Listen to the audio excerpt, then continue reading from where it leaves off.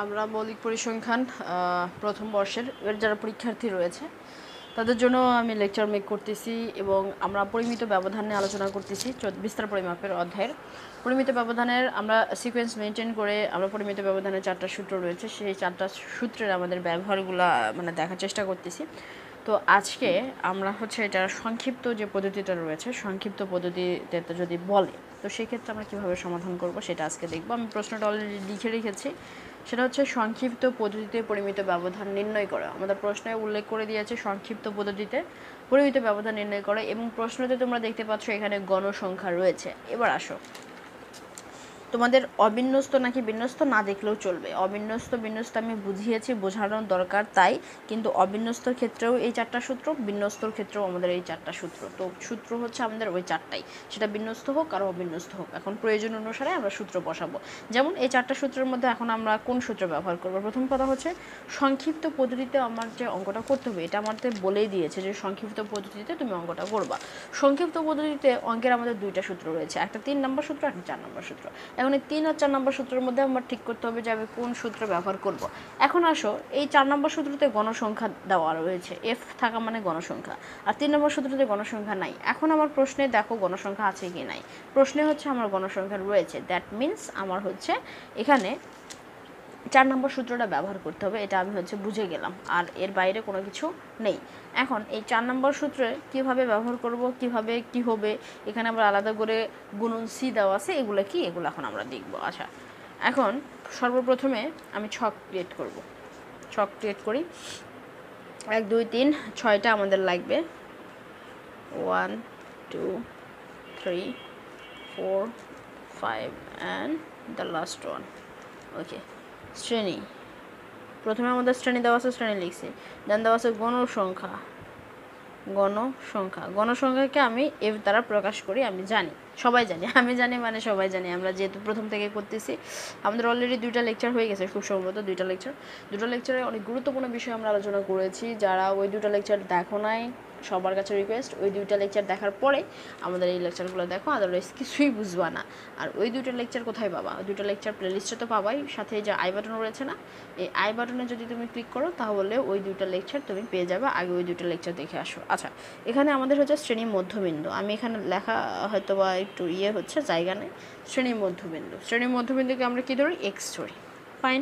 এখন একটা জিনিস, নতুন জিনিস, সেটা হচ্ছে D equal to x minus এ ভাগ সি। ভয় পেও না, সব বুঝাই দিব। আমি এখানে করা শুরু করছি মানে কোনো কিছু না বোঝার থাকবে না। আচ্ছা, সূত্রটা যদি আমি একটু সাইডে লিখে নিই, এটা তোমার ক্ষেত্রে ভালো হবে, মানে আমাদের সবার ক্ষেত্রে, যে আমরা 4 নম্বর সূত্র দিয়ে অঙ্ক করতেছি, তার সূত্রটা কী জানো? Sigma equal to summation F D square ভাগ N minus summation F D ভাগ এন, তারপর হচ্ছে স্কোয়ার গুণন সি। এটা হচ্ছে আমাদের ফুল সূত্র। এখন আসো এখানে, তাহলে আমি এখন কি নিব? এখানে নিব হচ্ছে আমি এফ ডি, আর এখানে নেব এফ ডি স্কোয়ার। এগুলো আমরা মনে রাখবো, ঠিক আছে? আচ্ছা, 1 2 3 4 5, 1 2 3 4 and 5। শ্রেণী কি? 1 থেকে 3, 3 থেকে 5, 5 থেকে 7, 7 থেকে 9, 9 থেকে 11। গণসংখ্যা কি দেওয়া আছে? 2 5 9 4 3। আচ্ছা, এখন মধ্যবিন্দু কীভাবে বের করতে হয়? যারা গত 2 লেকচার দেখেছো তারা তো, আমার তো উচিত না এখন এই মধ্যবিন্দুটা তোমাদের আবার বলা, বাট কিছু করার নাই, আমি আমার মতো বলতেই থাকবো, গাদার মতো যেমন কথা বলতেই থাকে, আমি বলতেই থাকবো। কিন্তু গত 2 লেকচারে কিন্তু অনেক ভালো করে বেসিক শেখানো হয়েছে, তো ওটা অনেক ইম্পর্টেন্ট। মধ্যবিন্দু কীভাবে বের করে? প্রথম সংখ্যা যোগ দ্বিতীয় সংখ্যা ভাগ 2।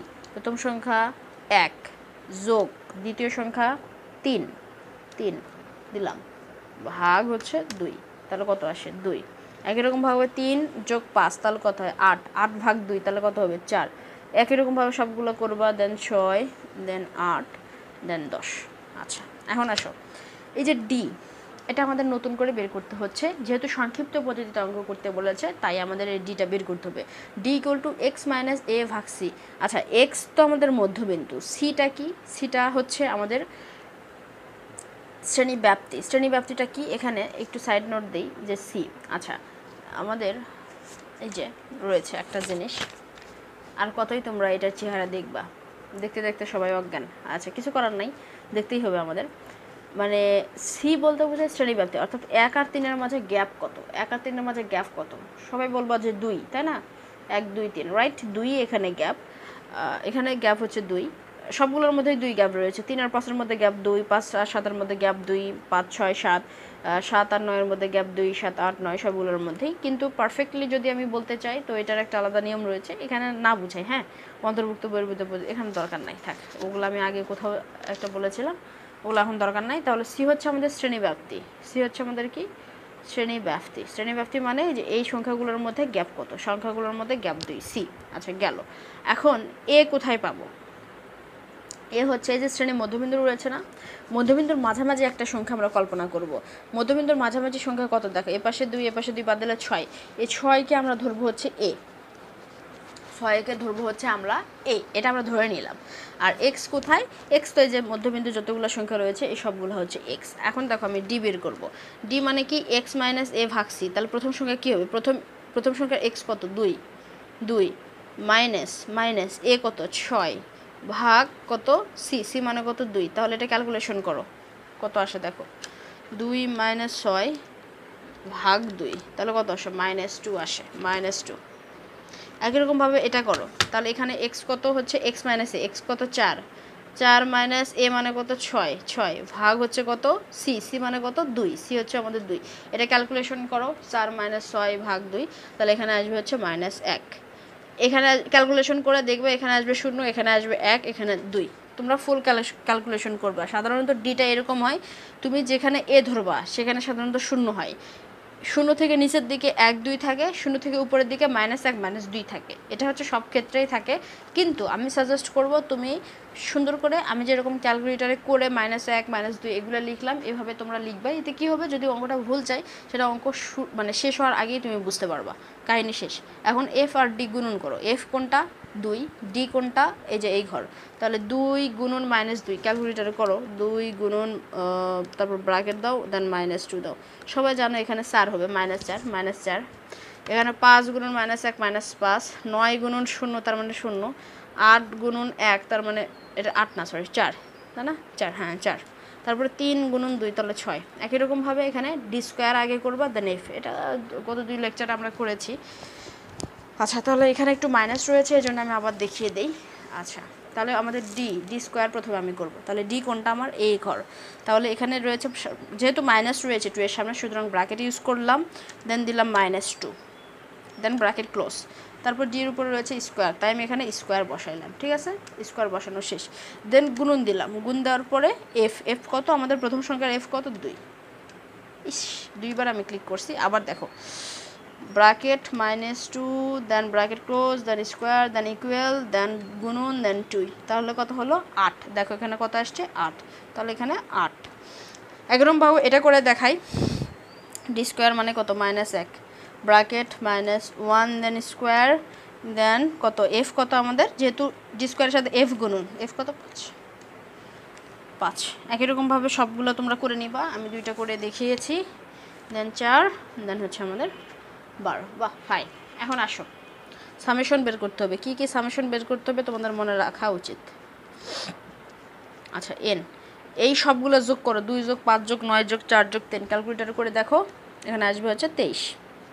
এখানে এন এবং সামেশন এফ এটাও লিখতে পারো, সমস্যা নাই, যেহেতু আমাদের সূত্রে রয়েছে এন, তাই আমি এখানে এটা লিখতেছি এন। এন মানে সামেশন এফ, সমস্যা নাই। আচ্ছা, এখানে সামেশন এফ ডি বের করো, সামেশন এফ ডি সবগুলো। আচ্ছা, এটা যেহেতু মাইনাস রয়েছে আমি একটু দেখিয়ে দিই কীভাবে তোমরা কাজটা করবা। প্রথমে যে প্লাস সংখ্যাগুলো রয়েছে, প্লাস সংখ্যা কয়টা? এই 2টা, মাইনাস সংখ্যা এই 2টা। প্রথমে প্লাস সংখ্যাগুলো যোগ করে নেবা, 6 আর 4 যোগ করে হয় হচ্ছে কত? 10। দেখো আমি দেখাই, প্রথমে প্লাস সংখ্যা যোগগুলো যোগ করে নেবা, 6 আর 4 যোগ করে কত হয়? 10 লিখলা, দেন মাইনাস চিহ্ন দিবা। মাইনাস চিহ্ন দেওয়ার পরে এই যে সংখ্যাগুলো রয়েছে এই সংখ্যাগুলো যোগ করবা, 5 আর 4 কত হয়? 9 লিখলা। এবার 10 মাইনাস 9 তাহলে কত হয়? 1। এই 1টা এখন তোমরা এখানে লিখবা। কেন এরকম করলাম? 2টার সামনে যখন মাইনাস থাকে তখন এই 2টা করতে হয় যোগ, কিন্তু সামনের চিহ্নটা বসাতে হয় মাইনাস। আমি এই 2টার সামনে মাইনাস চিহ্ন রয়েছে, তাহলে এই 2টা করতে হবে যোগ। 5 আর 9 হচ্ছে যোগ করতে হবে, সরি 5 আর 4 যোগ করতে হবে, 5 4 যোগ করে হয় 9 এবং 9-এর সামনে চিহ্ন বসাইতে হবে হচ্ছে মাইনাস, এটা নিয়ম। তাই প্রথমে যে যোগ চিহ্নগুলো রয়েছে সেগুলো তোমরা যোগ করে নেবা, এখানে যতগুলো যোগ মানে যেগুলোর সামনে যোগ চিহ্ন রয়েছে সেগুলো যোগ করে নেওয়ার পরে দেন এই যে মাইনাস চিহ্নগুলো রয়েছে এগুলো যোগ করবা, যোগ করার পরে বিয়োগ করবা, তাহলেই কাহিনী শেষ। এখানে দেখো এফডি স্কোয়ার কত হবে 8 5 4 12 যদি যোগ করি তাহলে হবে হচ্ছে 29। এখন আসো আমাদের যে সূত্রটা এই সূত্রতে আমি বসাই, দেখি কতটুকু জায়গা আছে, একটু ছোট করে লিখি। সামেশন এফ ডি স্কোয়ার ভাগ N minus summation F D ভাগ এন দেন স্কোয়ার গুণন C. Summation F D square 29 ভাগ এন কত 23 না, হ্যাঁ 23 মাইনাস এফডি কত 1, এন কত 23 গুণন সি কত আমাদের, সি মানে হচ্ছে 2, শ্রেণীব্যাপ্তি আমাদের 2, এই যে 2। আচ্ছা এখন এটা ক্যালকুলেশন আমি একাধিকবার দেখিয়েছি কিভাবে করতে হয়। 29 ভাগ 23 দাও, 29 ভাগ 23 দিলে আসবে 1.2608 মাইনাস 1 ভাগ 23 দাও, 1 ভাগ 23 দিলে আসবে, ক্যালকুলেটর দেখো আমি দেই, দেখো 1 ভাগ 23 তাহলে কত আসে 0. কত জানো সামথিং, সরি তারপর স্কোয়ার রয়েছে, এখানে স্কোয়ার দিতে ভুলে গেছি। আচ্ছা তাহলে এটা আসলো, এখন তোমরা এটার উপর স্কোয়ার দাও, দেখো কিভাবে করবা, 1 ভাগ 23 দিলা, দিয়ে এটা আসলো না, দেন অ্যান্সারে চাপ দিবা।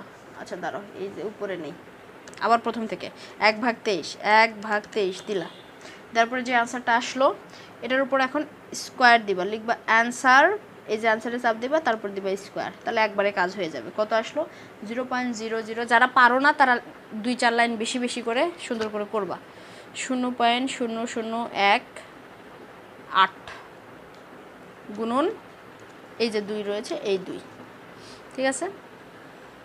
তাহলে দেখো কি হয়, রুট থাকলো 1.2608 মাইনাস এটা গুণন হচ্ছে এই যে অ্যান্সারটা, এটার সাথে 2 গুণন করে দাও, তাহলে কত হয় 0.0037। এখন এটা মাইনাস এটা করো, 1.2608 মাইনাস 0.0037, তাহলে কত আসে রুট ওভার 1.2571 রুট অ্যান্সার, তাহলে আসে হচ্ছে কি ব্যাপার, আমার অঙ্ক কি ভুল গেল,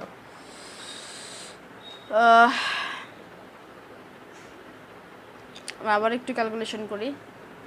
আচ্ছা এখানে ক্যালকুলেশন করার ক্ষেত্রে আমাদের একটা টেকনিক অবলম্বন করতে হবে, একটু দাঁড়াও, সে টেকনিকটা হচ্ছে আচ্ছা ঠিক আছে এখানেই দেখো, প্রথমে এখানে এই 2 সংখ্যার উপরে রুট রয়েছে কিন্তু গুণন 2 এটাকে কিন্তু রুট নাই, রুট ছাড়া। তো এখানে আমরা যেটা করব সেটা হচ্ছে প্রথমে এটা থেকে এটা বাদ দিব, দেখো আমি করি আবার করি, তাহলে এটা থেকে এটা বাদ দিই 1 আমি একটু তোমাদের সামনেই করি, যে এখানে একটু নেই, যে 1.2608 মাইনাস হচ্ছে 0.0018 বাদ দিলাম, তাহলে রুট কত আসছে 1.259 গুণন 2, ঠিক আছে।